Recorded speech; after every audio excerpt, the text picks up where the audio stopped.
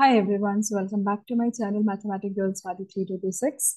So in this particular video, I'm going to cover the second exercise of the topic set, chapter set, class 11th, of course.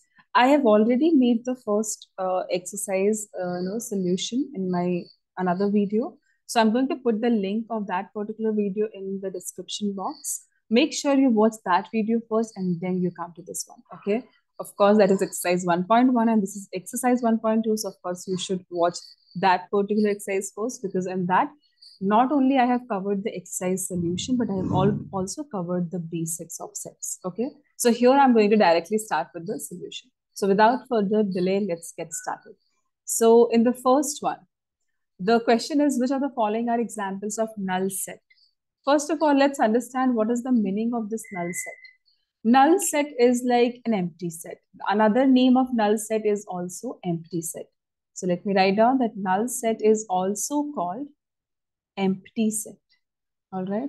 Now, what is the meaning of empty set? It's like, you are trying to find out the solution or the answer for a set, but you're not getting anything. For example, if I ask you, can you tell me the set of all the name of the months in an year whose name starts with B?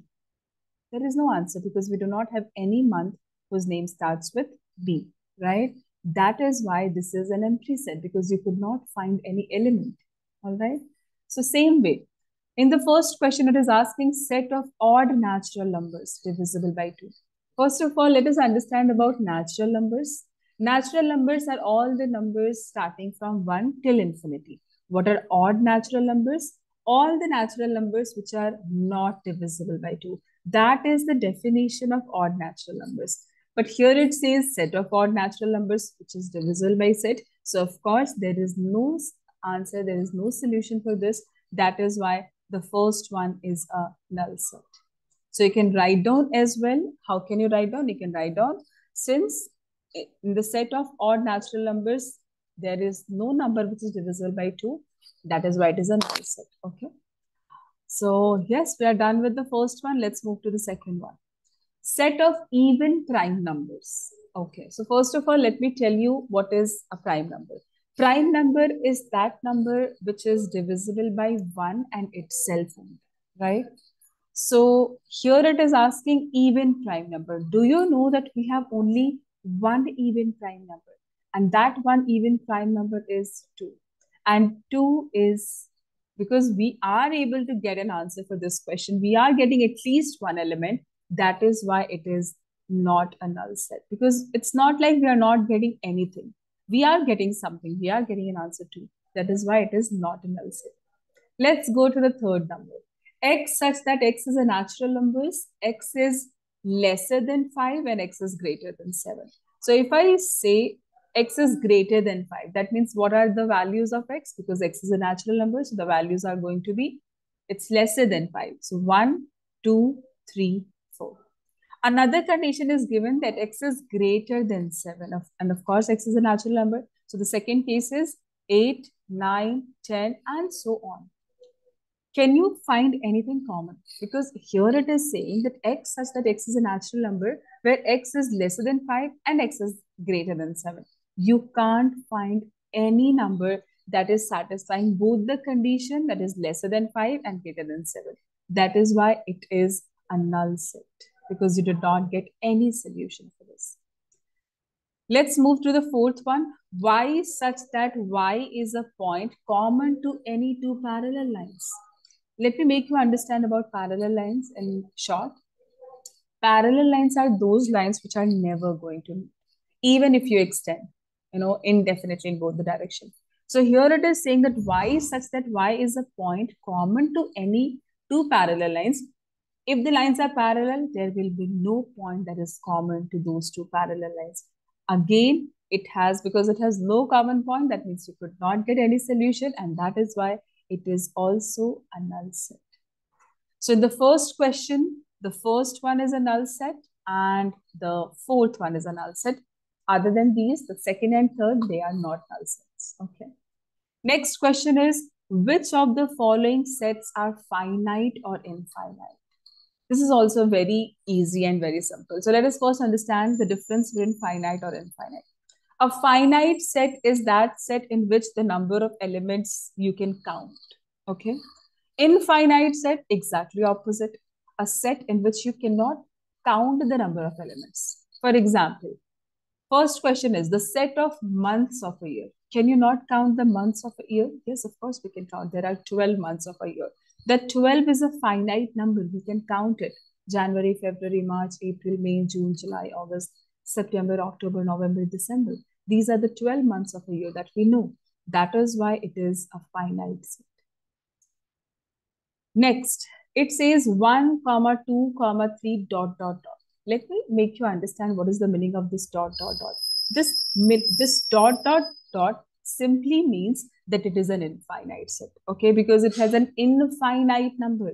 There is no end, okay? This dot, dot means it goes on and on. And if it goes on and on, we cannot count it. And if we cannot count it, it is not a finite. And if it is not finite, it is infinite. So therefore, the answer is infinite.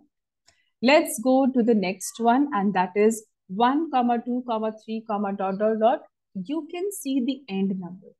It says the end number is 100. So if you try to count, of course, you can count that there are 100 elements. 100 is a finite number. It is countable. That is why it is a finite set. Next, the set of positive integers greater than 100. So if you try to find out the answer for this, you will get 101, 102, 103. And if you see, it will just go on and on. It will never stop. That is why it is an infinite set. Next, the set of prime numbers less than 99. So, of course, first of all, I want to tell you that it is a finite set because we can count it. If you try to find that what are the set of prime numbers lesser than 99, I just want to tell you that the definition of prime number is, it is that number which is divisible by 1 and itself only. For example, 2, 3, 5, 7, 11, 13, 17, 19, 23, etc. Try to find out till 99, and of course it is countable. That is why it is a finite set. So yes, we are done with the second question as well. Next is state whether each of the following set is finite or infinite. Again, the same question. The set of lines which are parallel to the x-axis. Okay. So first of all, let me show you this. Imagine that this is our x-axis.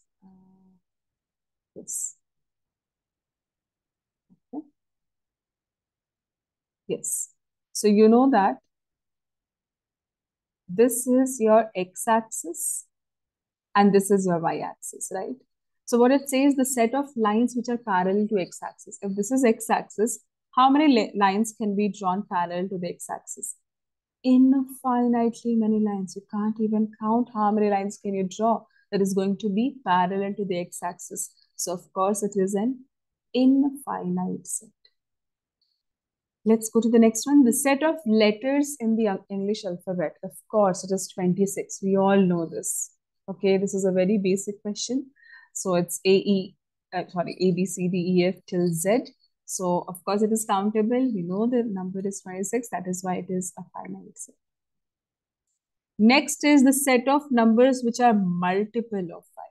So if you try to find out the multiple of 5, you can see the multiple of 5 is going to be 5, 10, 15, 20, 25, and it will go on and on. It will never stop. And if it will never stop, that means it is infinite. And if it is infinite, that means it is not finite. And if it is not finite, that means it is infinite. All right, this was again very simple. So the answer is infinite. Now, after this, we have two more questions in question number 3. So let me show you the question first, and then we will start with the solution.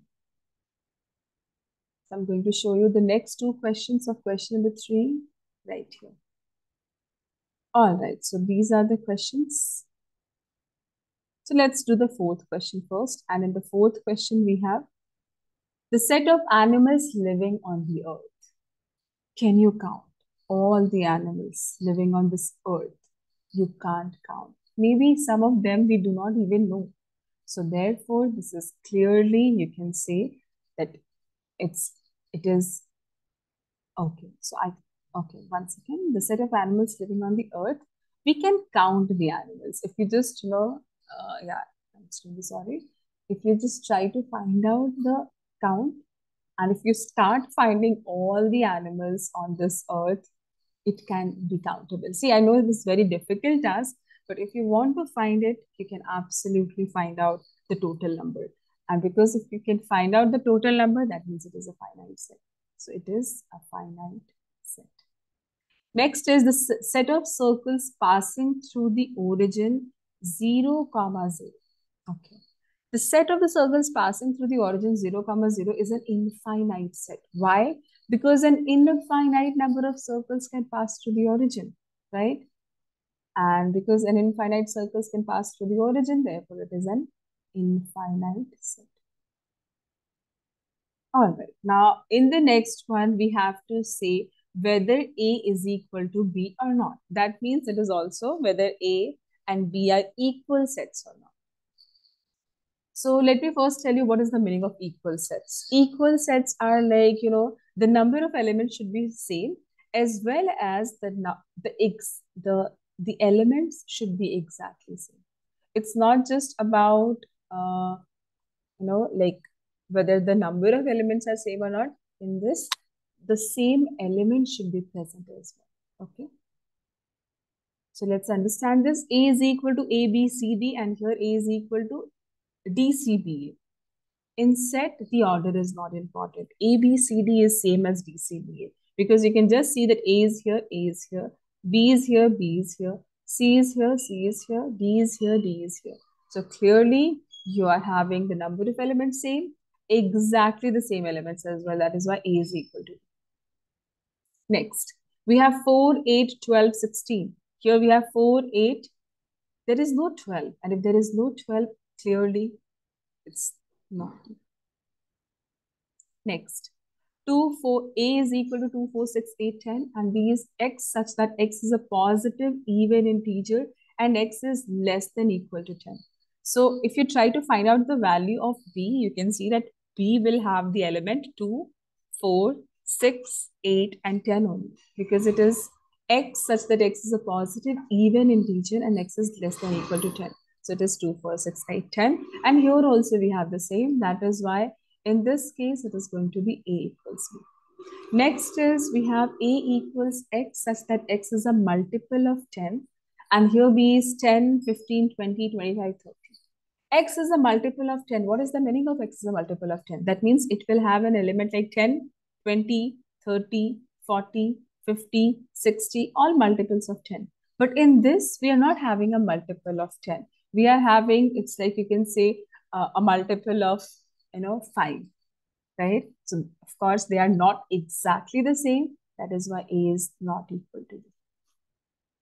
Next is, are the following pairs of sets equal? So in this exercise, basically it's all about equal sets and null sets. Okay. So let's do this. A equals 2, 3 and B equals X such that X is a solution of X squared plus 5X plus 6. So this is a quadratic equation. If you try to simplify this and get the value of X, you will simplify this using middle term split. X squared, we can write on 5X as 2X plus 3X. And this as plus 6 equals 0. Now from here, if I take X common, it will become X plus 2. And from here, if I take 3 common, it will become X plus 2 equals 0.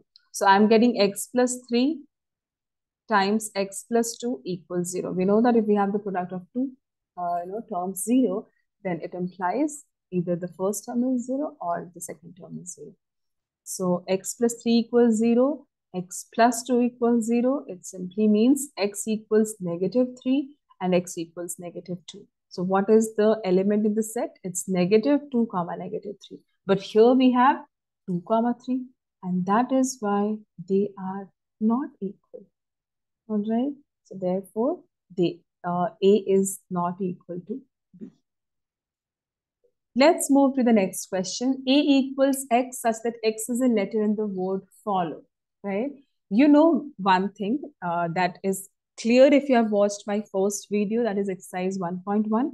And if you have not watched it, again, I'm requesting you to watch that video, because in that I've explained all the basic concepts. Then it will be very, very simple to understand, like the further exercises. So X says that X is a letter in the word follow. So we know that in a set, we don't repeat things. We don't repeat the elements. So if you want, you can, you have to write on, not one, you have to write on only, the elements once. So F, O, then again L, then again L, which we will not repeat, then O, which we will not repeat, then W, which we will write on. And you can see F, O, L, W, F, O, L, W. They are same. So therefore, A is equal to B in the second question. Next is, from the sets given below, select equal sets. Okay, this is interesting. So A equals 2, 4, 8, 12, right? B equals 1, 2, 3, 4. C equals 4, 8, 12, 14. And B equals 3, 1, 4, 2. So I can clearly see that this is 1, 2, 3, 4.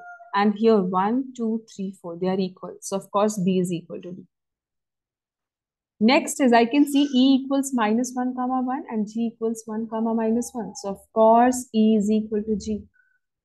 And other than these, I cannot see any other equal sets. So therefore, we are getting just two sets equals, that is B equals D and E equals G. So from this, we got the answer that B is equal to D and E is equal to G. So we have only B and D are equal sets and E and G are equal sets. Now here I did this question very quickly because I did not write on a lot of things, right? So if you want to just be a little elaborative, you can just start writing like A equals to 4, 8, 12. In B, we do not have the same elements. That is why A is not equal to B. In C, we do not have the same elements like A. That is why A is not equal to C. Similarly for D, similarly for E, similarly for F, similarly for G and for H. Same way for B, A, B, C, B, D. Not B, A, because A, B and B, it's the same thing. No, we don't need to repeat it. So next is B, C, B, D, B, E, B, F, B, G, B, H. In this, only B and D are equal. The rest, you can just prove that the elements are not common. That is why they are not equal. And same with the other elements as well. And that is it. We are done with the second exercise as well. So exercise 1.2 was a very short exercise. So we are done with this. I hope you understood each and every question. In the next part of the video, I'm going to cover next exercise, which is exercise 1.3, in which subsets I'm going to start with. Okay. So again, the next video is also going to be very important. So make sure you watch that video as well. I'm going to upload it super soon. Another thing I want to tell you that, if you want to understand the next part, the next exercise, make sure you watch this particular video and the video that I have put in the description box. The link I have put it in the description box. So make sure you watch that as well to just understand the basic concepts of sets. So yes, that is it for today. Thank you so much for watching my video. And thank you so much for being a subscriber as well. But if you are watching my video and if you have not subscribed to my channel, I request you to please subscribe to my channel and support me. Thank you so much.